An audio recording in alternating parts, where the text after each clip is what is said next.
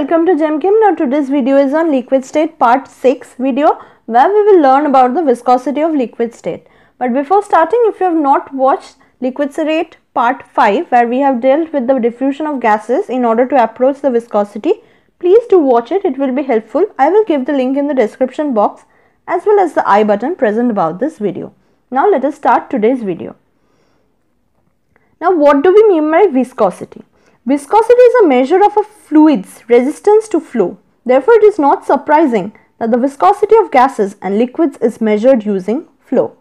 Viscosity is typically measured by monitoring the flow of a fluid through a tube with underlying idea that the greater the viscosity, the smaller the flow through the tube. Now, the following equation was derived by Poiseulli to describe flow of a liquid through a round tube under conditions of laminar flow, that is regular flow. Delta V by delta T equals to pi r to the power 4 by 8 eta multiplied by P2 minus P1 by x2 minus x1. This is the Poiseulli's equation and we will derive it in this video. Now see, this equation is referred to as Poiseulli's law. In equation 1, that is this one, delta V by delta T represents a volume of fluid delta V that passes through the tube in a specific amount of time delta T, and R is the radius of the tube through which fluid flows and is the fluid viscosity. What is the fluid viscosity? This eta is the fluid viscosity, right? And the factor in the parenthesis represents the macroscopic pressure gradient over the tube length. Notice that the fluid flow rate, that is this one, is dependent on radius of the tube and also inversely proportional to the fluid viscosity. As anticipated, more viscous the fluid, smaller the flow rate, whereas the flow of an ideal gas through a tube is given by delta V by delta T equals to pi r to the power 4 by 16 eta L P0 multiplied by P2 square minus P1 square, where L is the length of the tube, P2 and P1 are the pressures at the entrance and exit of the tube respectively, and P0 is the pressure at which the volume is measured and is equal to P1 if the volume is measured at the end of the tube. Now we come to the derivation, which is important. We consider a tube first. Now see, here in this tube, first we see the underlying layer, and here the fluid flows in faster rate, and here the motion or the velocity is slow as one liquid goes towards the ends, that is towards the surface of the cylinder. Now previously we have seen what is flask and what is the dvx by dy, and eta is a coefficient of viscosity. No more discussions will be done on this. You can see the video.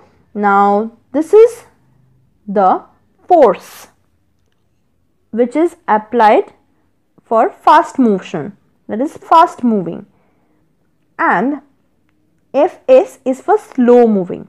Now we will consider Fs to be as Fr. Okay. Now when liquid viscosity increases, force increases, whereas when liquid viscosity decreases, force also decreases.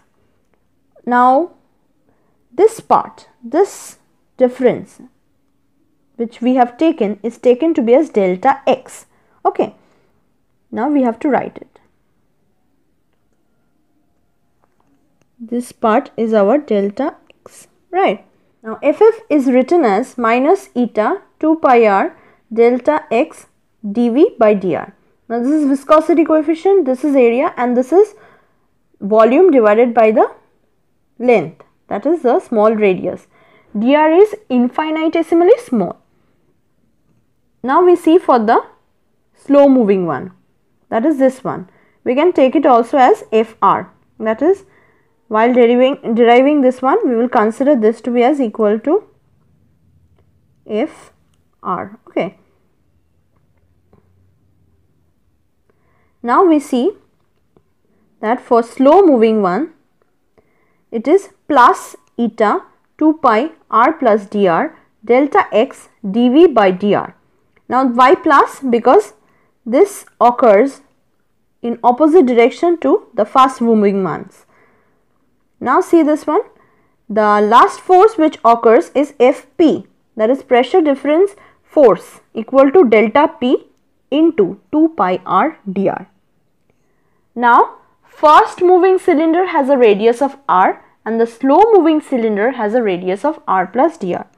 Now we see that the forces are balanced. So the total amount of all these three forces is equal to 0. Now we have added these all together. Now this term, particularly dv by dr in the range of r plus dr, can be expanded using Taylor's series.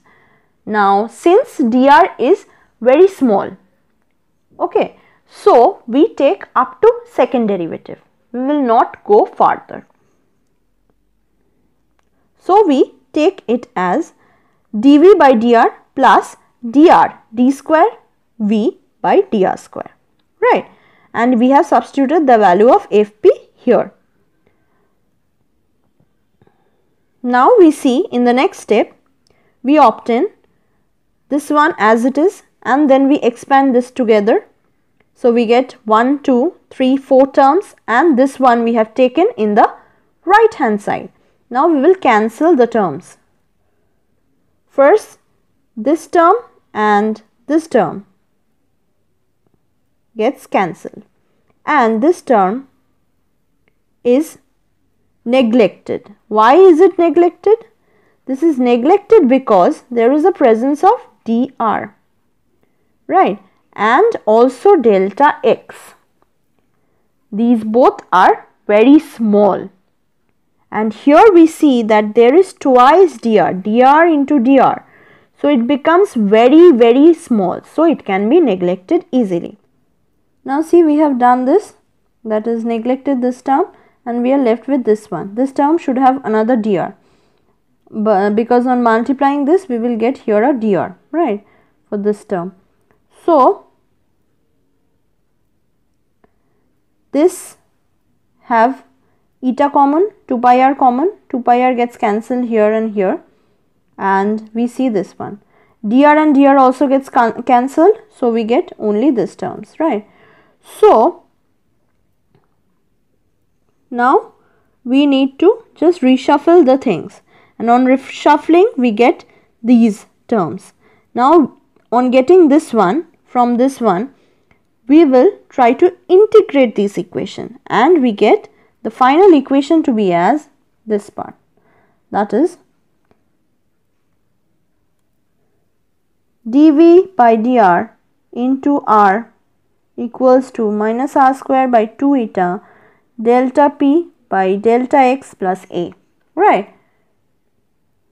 Now we will see for the next one, that is on obtaining this we take the r in this side. Now we integrate again to get the value of v, right, and we get the value of v to be as this one on integration. These are mere integrations and derivations. Two conditions to get a and b, we need the a and b. If cylinder diameter is considered to be as capital R, then at r equals to capital R, the volume will be equal to 0 and at r equals to 0, dv by dr equals to 0, that is fast velocity.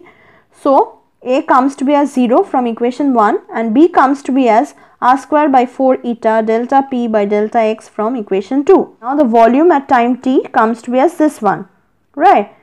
And for calculating the maximum velocity, we use this, we ignore the small r square. So total volume of liquid flow per unit second is delta v by t, delta t, integration of r 0, r square minus small r square by 4 eta delta p delta x into 2 pi r dr. Now on doing this simplification of integration, we get this equation. And finally delta v by delta t equals to delta p pi r to the power 4 by 8 L eta. L is the length of the whole tube and this is our Poiseullis equation. So this much for today. Thank you for watching. Do not forget to like, share, subscribe and comment.